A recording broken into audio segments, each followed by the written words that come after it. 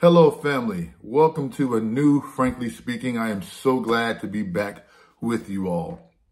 I want to tell you about a time where I was driving through Indiana with my son and both of my kids, and we were meeting my wife somewhere. And while we were driving down the highway, we were passing these electric poles. And along the line of these electric lines, there were these red spear-like objects every few feet from one another on the electric line. And so my son had never seen that before. And so he asked, "Dad, what are those?" And I'm not a scientist. I don't know. I have no idea what they were. And I told him I didn't know.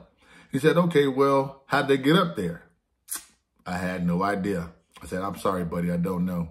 He said immediately, "Oh, okay. Well, God must have put them there." And it reminded me of another time when we were driving and he looked up and he said, "Dad, why is the sky blue?" Of course, I had no idea. He said, "Well, my teacher told me that it reflects the water."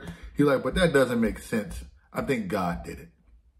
Because for my son, if there is something that you could see that you cannot explain, God must have done it. And that rang something within my heart when he said that. Because when I think about our lives, there's some things that you've been through that you cannot explain. There's some situations that you made it out of that you don't know how you made it out of.